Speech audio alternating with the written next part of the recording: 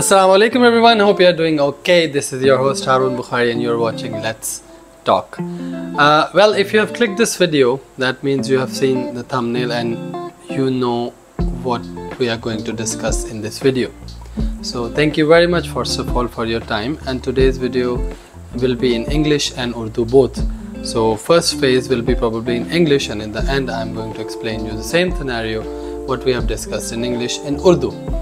So why I want to make this in English, because I want to expand my viewership. I want more people to watch, because of course I am living in UAE, and the thing is, a lot of people, they don't speak Urdu, so the language barrier is there, and still I haven't figured out that how I am going to put subtitles, but soon inshallah I will figure out. But anyways, so before I jump into this video and we start discussing about what we want to discuss in this video, I don't want to make it long, because I want to show you something in this video first. So I would like your attention, and I would like you to listen whatever I'm going to present you next. These are two scholars. One is sexologist. I'm sorry if my tongue is not sexologist, and the other one is probably was her student, but now also a part of their institute and probably on a big position.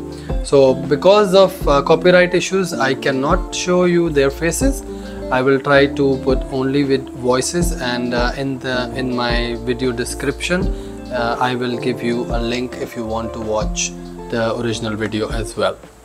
Well, there is no collaboration. I haven't asked them for the permission, and to be very honest, I don't have that much time. If Facebook will not YouTube will not give me copyright issue, then probably you will go and end up watching this video. So without any further delay, watch this. जैसा कि आपको पता है कि video का topic क्या है, बहुत इम्पोर्टेंट टॉपिक है। मैंने इसमें एक उर्दू का छोटा पार्ट ऐड किया इस वजह से, क्योंकि ये वीडियो मैं इंग्लिश में बना रहा था, इंग्लिश लैंग्वेज में, लेकिन आपको एक्सप्लेन करने के लिए, जो लोग नहीं प्रॉपर्ली समझ पा रहे उनके लिए, कि ये वीडियो किससे रिलेटेड है। प्रॉब्ली अगर आपने ये लिंक वीडियो को क्लिक किया है तो ऑफ कोर्स आपको पता है कि मैं किस बारे में बात कर रहा हूँ, और ये बहुत इंपॉर्टेंट टॉपिक है, और आप इस टॉपिक को सुनिए। अगर स्पेशली आप यंगस्टर्स हैं, इस टॉपिक को ज़रूर सुनिए, और अल्हम्दुलिल्लाह बोलिए कि आप मुसलमान हैं।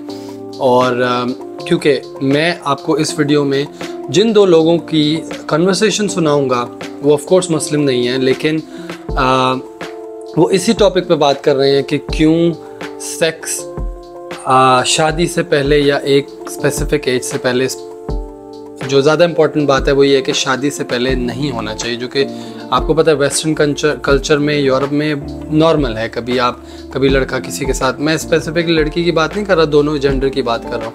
लड़की एक लड़के के साथ है, साल बाद, महीने बाद, 2 महीने, 6 महीने बाद किसी और के साथ है, इसी तरह लड़के का भी है, मतलब डिफरेंट रिलेशन होते हैं। तो ये क्यों आपके लिए, आपकी लाइफ के लिए, आगे मैरिज लाइफ के लिए ये चीज़ अच्छी नहीं है, वो इस बात पे डिस्कस कर रहे हैं। तो ये बहुत इंपॉर्टेंट वीडियो है। मैं इसको एंड में एक और चीज़, अगर जो भी चीज़ मैंने इंग्लिश में बोली है, मैं कोशिश करूँगा और पूरी ट्राई करूँगा कि मैं उसको उर्दू में भी एंड में एक्सप्लेन करूँ, ताकि आपके लिए आसानी हो सुनने में, समझने में। तो अल्हम्दुलिल्लाह कि हम मुसलमान हैं। और अब देखें, अब जब पहले हम लोग इनको ये समझाते थे, इनको ये समझ नहीं आती थी। ये लोग बोलते थे कि ये लोग बुरे हैं, ये लोग बच्चों पे जुल्म करते हैं, उनको अपनी लाइफ नहीं जीने देते, वगैरह वगैरह, और पता नहीं और क्या क्या इस्लामोफोबिया के नाम पे ये लोग बोलते थे। लेकिन अब क्योंकि इन्होंने खुद स्टडी किया और उनको खुद पता चला है कि इस तरह की चीज़ें अच्छी नहीं हैं, तो अब ये बोल रहे हैं उस चीज़ के ऊपर। लेकिन अगेन इस्लाम की बात इसमें नहीं की उन्होंने, जबकि अगर वो कर लेते तो एक अच्छी चीज़ होती कि मतलब अगर उसको एग्जांपल दे लेते। जिस टॉपिक से रिलेटेड वो बात कर रहे थे कि क्योंकि हमारे इस्लाम में तो अलाउड नहीं है विदाउट शादी, हैविंग अफेयर या जो भी चीज़ होती है। तो मैं आपको एक वीडियो सुनाऊंगा, प्लीज़ उस वीडियो को ज़रूर देखिए, सुनिए, पूरी सुनिए। कॉपीराइट की वजह से मैं उसको पूरा आपको नहीं दिखा पाऊँगा, पिक्चर नहीं दिखा पाऊँगा, सिर्फ ऑडियो दिखा पाऊँगा, सुना पाऊँगा। सो प्लीज़ वीडियो को एंड तक देखिएगा, पूरा देखिएगा। Thank you very much. Let's face it, we are sexual beings. I mean, we're made to be sexual beings. There are some people who are asexual, but they're really very rare when it comes to human beings. Well, since we are sexual beings, we talk about having sex in marriage, but we also have to face the fact that we know that most people in America are actually sexually active before they get married. Is that a good thing, a bad thing, or does it make no difference at all? Let's talk about that. I'm Dr. Joe Beam with Marriage Helper, along with Kimberly Holmes, our CEO and leader. Kimberly, how widespread do you think it is that people are having sex well before they get married? I would say very, very widespread. There's actually, if I had it in front of me, I don't right now, they have a study that was done just a few years ago where by age group, they can tell you what percentage of girls have done what sex acts and what percentage of boys have done what sex acts. And it starts about age 14. And then it goes on from there up to people who are actually in their 80s. What percentage of people are still sexually active? And when you look at statistics like that, and it was a very well done study, you see that most people, whether they're married or not, are having sex. And some people who are married are having sex they shouldn't be having because it's with somebody else. But let's talk about people out there who are not married right now, who are thinking, maybe, if I'm going to marry somebody, wouldn't I need to see if we're sexually compatible? What about that logic? Yeah, first of all, it's prevalent. I'm right. I mean, I was hearing just the other day a couple of girls talking about it and talking about how on the third date is kind of when you start having sex. And all I think is, for a lot of personal reasons, because I know how destructive that can be for a future marriage, right? Whether you marry that person or not, maybe even worse, if you don't marry that person, the more sexual partners you have, you're the sexologist, but it has to impact the sexual satisfaction you have in your marriage. Without a doubt. And that third date thing is actually pretty common. Several years ago, I'm talking about a long time ago now, there was a group of single women here in Nashville, where we are, Nashville, Tennessee. And these were all dedicated church-going Christian young women who were saying that you slept with a guy on the third date. Not long after that, our friend Dudley out in Oklahoma, Dudley Chancey, Dr. Chancey, actually did a little survey with some single Christian women, and they said, it's the third date when you finally sleep with another guy. And these were people who had been raised in churches that said that you should be celibate until you marry. And so, yes, it's highly prevalent. Now, have we talked about before some of the downsides of what that means? I don't believe that we have. I don't think we've had this conversation before, at least recorded for other people to hear. Okay, very good. Because of the fact that I have studied sex for many, many years, I am a sexologist. And when Kimberly was still in college, she took one of my human sexuality classes at the university. And one day when we were talking about certain parts of the female anatomy, one of the other young women in the class looked at her and said, "Is this like freaking you out?" To which Kimberly replied, "At our home, this is dinner conversation." So will it affect you? Now, think about it this way. If we start looking at the average number of sex partners, you can find where that is for men in America and around the world. You can find what that is for women, but we're not looking at statistics here. We're looking at, okay, what is the effect? So Kimberly, once I was on Woody and Jim, one of the most popular radio programs here in Nashville, Tennessee, rock and roll station. And, for a couple of years, I'd go over there once a month and I would take calls on that rock and roll station about relationships. And so this one time, a lady called in and she said, "I'm getting married Saturday." Congratulations. She said, "I'm a virgin." Congratulations. And this was like a Wednesday. She said, "So I think what I need to do is to go to a club tonight, pick up a guy and have sex, because when I get married on Saturday, if I'm still a virgin, that will be the only sex partner I've ever had, and I think I need not to cheat myself like that." What would you have said to her? I would have said, "Beautiful woman, please do not do this to yourself." I mean, at the end of it, it's why would you, well, granted, I've heard you tell this story before, but why would you take that beautiful experience that will just be between you and your husband at this point, and bring in another person to make it hazy. You're going to be comparing your spouse at that point to this person, thinking about, well, now that I've had two experiences, what would it be like if it was someone else? You just add too much into your mind to wander with when you bring more than one sexual partner in your life. And that's basically what I said to her. If you wait till Saturday, he's going to be the best lover you've ever had. But just suppose that you pick up some guy tonight and he's particularly skilled at it, then you'll start comparing your husband and it's going to turn out bad. So on another occasion, talked to a young lady who was 26 years old. She had married at 21, and she and her husband had come to one of our workshops because of the fact that their marriage was in big trouble. And during one of the breaks, just the two of us were talking, and I asked her, I said, so what's the main problem in your marriage here? And she said, I'm just sexually bored and I need to have more sexual excitement. Now, I'm looking at her husband across the room, and he's a good-looking guy, and he's in good physical shape and those kinds of things. And so I said, why is it not giving you what you want? And then I thought, and I asked another question. I said, so tell me when you first became sexually active. She said, at 16. And I said, and when did you marry him? She said, 21. Now, in those 5 years between the time you became sexually active and the time you married this guy, how many different men were you with? And she said, 60. S-I-X-T-Y. Oh my goodness. 60. And I said, is it any wonder that this guy you find dull and boring because you've been making love to him for 5 years, when in the previous 5 years, you had different sizes of men, some tall, some short, etc. You've had different skill levels of men, etc., etc. You have conditioned yourself that it should be different over and over and over again, always a new experience. You have actually imprinted that into your brain. And until and unless you can find some way to get past that, there is no one man who will ever sexually satisfy you.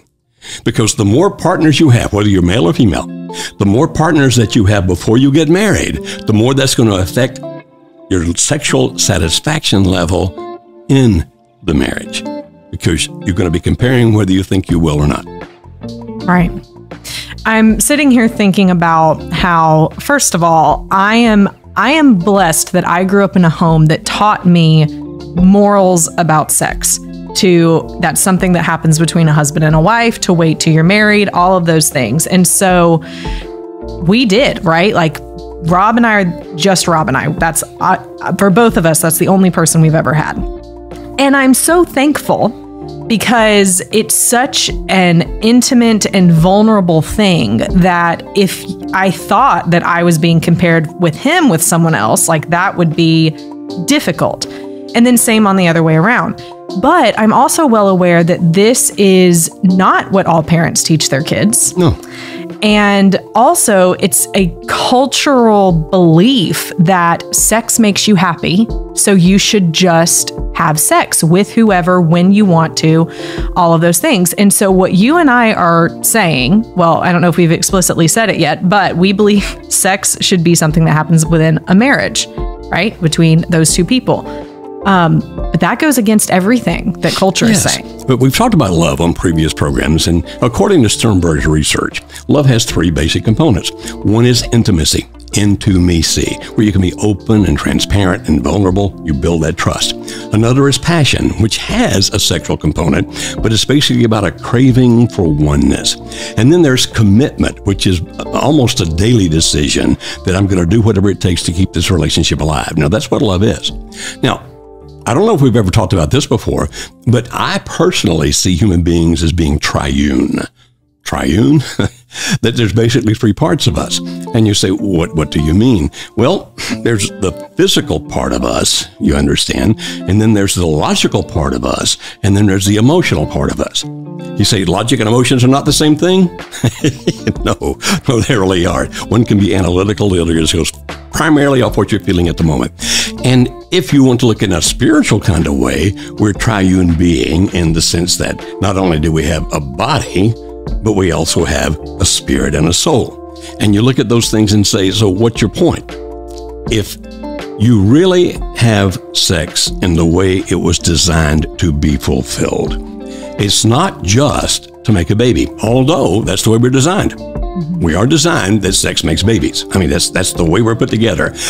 But in the way that it was designed to be, and I'll just refer to my religion for a minute, where he talked about that Adam knew his wife, Eve. That's back in our book of Genesis. And other parts in my Bible, it will talk about knowing your wife, becoming one with your wife or your husband. I even wrote a book called Becoming One about that. It's not just having two bodies joined together, but two hearts, two minds, two souls joining together. And you can't do that with a lot of different people. So your sister Joanna went with me once when I spoke at a youth thing. Oh, this was 100 years ago, over in Washington State. And so we went to this thing, and I was speaking to all these teenagers, and Joanna had flown out there with me. And the youth ministers, and youth ministers can be actually tough. They had gotten this gray duct tape. You guys know what I'm talking about, right? This duct tape.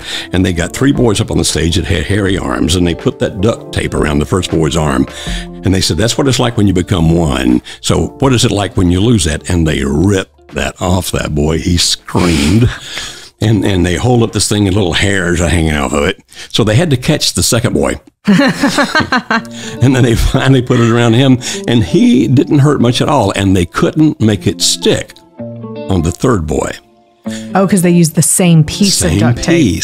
And they said, you can't be one with everybody. And I thought, kind of tough on the boys for the illustration, but it makes sense. If sex is just sex, you're missing out on a lot. I mean, a whole lot. If it's really 2 people joining themselves together as one, where it's an emotional experience, a spiritual experience, a mental experience, then it's as it was designed to be. So what do you say to people who say, but it's my right? It is their right. They can do what they wish to do. But it's also their right to drink a gallon of arsenic if that's what they want to do. I mean, you look at people and go, it's my right. Yeah, you have a right to do all kinds of stuff. But is that going to be wise? Right. Is that going to be smart? Basically, what it boils down to is, what do you want? What do you really want? Well, if you want to live, you won't drink the arsenic. If you want a deeply meaningful relationship that's beyond what just sex can do, then we'd say, don't have sex until you're married. If you've already been having sex, stop. Do it with a person that you can commit to completely, because that's then where you will have what you're looking for. Now, if you're just looking for a physical sexual thrill, it's easy to find, but you're really, really missing out. What do you say to the people who are engaged? So they know they're going to be married. They know this is the person I'm going to be with. What's the harm in having sex before marriage? I think part of it, and this is going to be a silly illustration, it's kind of like Christmas. It's like, I know what's coming. I'm looking forward to it. And it actually builds my excitement that I'm waiting for the day when that can happen. This is a question a little bit out of left field, but do you think that in the Christian community, the age tends to skew a little younger for getting married? Do you think that is because more of them are more likely to wait until marriage, therefore they get married younger in order to be able to have sex? That's possible. That is possible. I don't know any statistics on that. They probably exist. I just don't know what they are. I do know that the more conservative your religion, the less likely you are to have sex before marriage. But if somebody was getting married just so they could finally have sex, I'd be saying, that's probably not going to give you what you're looking for. You want a person that you can unite with body, mind, heart, and soul. And so don't get married just to have sex. Then make sure that you can put all that together. Now, if you can't control your sex drive, then maybe go ahead and get married. That's what 1 Corinthians 7 says. But otherwise, what you're looking for is the person you can be one with for the rest of your life. What advice would you give to parents that are listening to this podcast? So many of our listeners may already be married. This doesn't necessarily apply to them, but it probably applies to their kids. How would you encourage them to talk about these concepts with their kids? Well, locking them in their bedroom till they're 21 is not the best idea there. Okay. It actually has to do with conversation. things are more, well, let me just use the word tempting. Things are more tempting when you don't know much about it. Like, I just got sort of an idea of what that would be like. Because when a kid starts going through puberty, male or female, they start feeling some of these sexual drives and urges, and boys start noticing girls, and girls start noticing boys, and they start feeling emotions when they feel all those things, and they're being prepared to be sexual people. The best thing to do is to talk openly about that.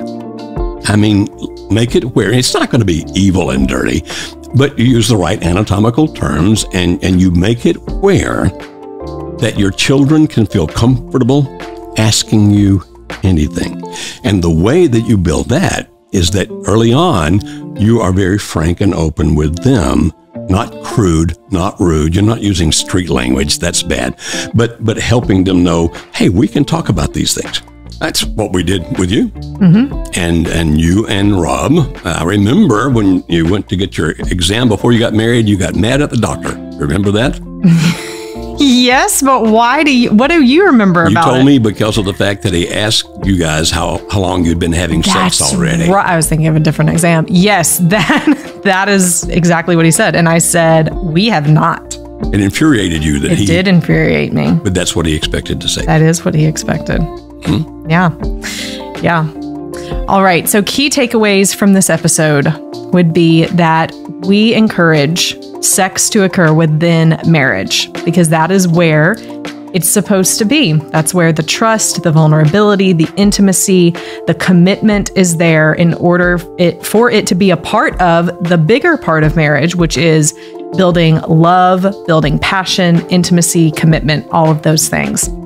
And so if you have been being sexually active outside of marriage, then change your behavior. Stop. Save that for when you get married. Or if you have someone that you love, a family member, a kid that's going through this, talk openly about the benefits of sex inside of marriage and why it's important to wait. And it's not just because it's about waiting. It's about because of what sex between just a husband and a wife is so good for, why it is so good. Mm-hmm. Do you have anything to add? Sometimes people have said this, but if you don't have sex till you get married, how do you know you're going to be compatible? It's the same thing we talked about earlier as with parents. You talk about it openly before you get married so you can know where each person's coming from, what they think, what they believe, what they feel. Mm-hmm. Absolutely. Well, thank you, sexologist Dr. Joe Beam. So welcome back, guys. If you have listened to that podcast or that conversation fully, probably by this time you would have understood what they are trying to tell you. And that is why I was telling you before that Alhamdulillah, you should say Alhamdulillah, you're Muslim, because in our religion, as you know, it is prohibited to have sex or these kind of relations before you get married. And why is that? They have explained it in a tremendous manner. I am not going to explain it anymore. Please do listen to this communication. Please watch full video so that you will be able to understand.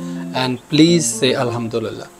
अब मैं आपको उर्दू में थोड़ा explain कर देता हूँ. जैसे कि आपने कन्वर्सेशन सुनी है, अगर आपको नहीं समझ आई तो मैं जल्दी से आपको बता देता हूँ. इसमें इन्होंने यही बताया है कि क्यों आपको अपनी सेक्सुअल रिलेशनशिप शादी से पहले या अपने पार्टनर जिससे आपकी शादी होती है उसके अलावा आपको किसी के साथ नहीं करने चाहिए. इसमें इन्होंने ये भी बताया है, एक बच्चे की एग्जांपल दी है जिसने बोला है, एक लड़की की एग्जांपल दी जिसने बोला है कि जी मेरे 21 साल की उम्र में शादी हुई और मेरी कंपैटिबिलिटी नहीं बन रही मेरे हस्बैंड के साथ. जबकि उन्होंने ये बताया है, जो इसमें डॉक्टर है, उन्होंने बताया कि कपल बहुत खूबसूरत था, बहुत ग्रेसफुल था, दोनों एक दूसरे के साथ चल रहे, अच्छा लग रहा था कपल. लेकिन जब उससे क्वेश्चन किया गया लड़की से, उसने बोला कि जी पहली दफ़ा मैंने सेक्स 14 साल की उम्र में किया था, प्रॉबेबली 14 या 16 साल की उम्र में किया था, और 21 साल की उम्र में मेरी शादी हुई थी. और उससे जब पूछा गया कि कितने लड़कों के साथ, मर्दों के साथ तुम रही हो, तो उसने बोला 60. तो इसके बाद उन्हें समझाया गया, ये बताया गया कि ऑफ कोर्स जब तुम इतने मर्दों के साथ रहोगी या कोई भी लड़का इतनी औरतों के साथ रहेगा, तो जब वो एक औरत के साथ रहेगा या मर्द के साथ रहेगा, एक कंपैटिबिलिटी बनाने की कोशिश करेगा, लेकिन आपके माइंड में वो कंपैरिजन रहेगा जो आपने पास्ट में एक्सपीरियंस किया हुआ है। जैसे वो लड़की ने बोला है कि अगर आप इतने लोगों के साथ, लड़कियों के साथ रह लेते हो तो आप ऑलरेडी सेक्सोलॉजिस्ट हो जाते हो, तो आप एक एक्सपर्ट हो जाते हो इस चीज़ के बारे में कि आपको क्या चाहिए, क्या चीज़ चाहिए, आपको डिफरेंट फ्लेवर्स चाहिए। तो ये डिफरेंट फ्लेवर्स वाली कहानी ही उन्होंने एक्सप्लेन करने की कोशिश की है। मैं छोटा करके आपको इसलिए बता रहा हूँ कि ऑलरेडी 18 मिनट की कम्युनिकेशन है उनकी, और उसके बाद मेरी भी वीडियो है, तो बहुत लंबी वीडियो हो जाएगी। तो इसके ऊपर मैं एक और इसको हटा के सेपरेटली मैं कोशिश करूँगा इस पर वीडियो बना लूँ। तो मकसद कहने का, आपको बताने का ये है कि हर चीज़ का टाइम होता है, हर चीज़ अच्छी होती है। और उन्होंने ये भी बताया इसमें कि बच्चों के साथ ओपनली कम्युनिकेट करें, इस तरह से कम्युनिकेट करें कि वो आपके साथ फ्रेंडली रहें, आपको हर चीज़ आके बताएं। क्योंकि अगर आप नहीं बताएंगे तो फिर कोई और बताएगा, और जब कोई और बताएगा तो बहुत गलत तरीके में बताएगा, और उसका परसेप्शन और उसका जो इनटेक होगा बच्चे के अंदर, या बच्चा उसको किस तरह से लेता है, वो डिफरेंट होगा। तो अपने बच्चे के साथ, अपने बच्चों के साथ ओपनली रहें, फ्रेंडली मैनर में रहें, उसको स्टब नहीं करें। अगर कुछ वो बात करना चाह रहा है, चाह रही है, उसके साथ ओपनली बात करें। तो ये थी आज की हमारी वीडियो। उम्मीद है आपको पसंद आई होगी। प्लीज़ पूरी वीडियो देखिएगा। अगेन बता रहा हूँ, अगर आपको समझ आए, समझ तभी आएगी अगर आप पूरी देखेंगे। So until next time, until next video, अस्सलाम वालेकुम।